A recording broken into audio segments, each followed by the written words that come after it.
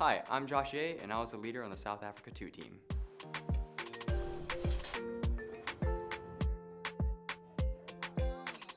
I feel like God really taught me how to be selfless, learning how to be there for my teammates and learning that it's not about me. I feel like it's really easy for us to rely on our own strength, especially when we're in a position of leadership.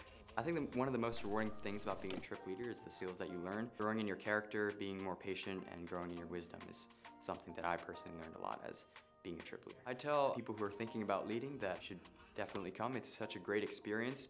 You definitely learn a lot, and a summer that you won't forget and something that you won't learn anywhere else. Working with teens is especially special. They're all growing. There's a lot you can do to pour into their lives and help them throughout the summer.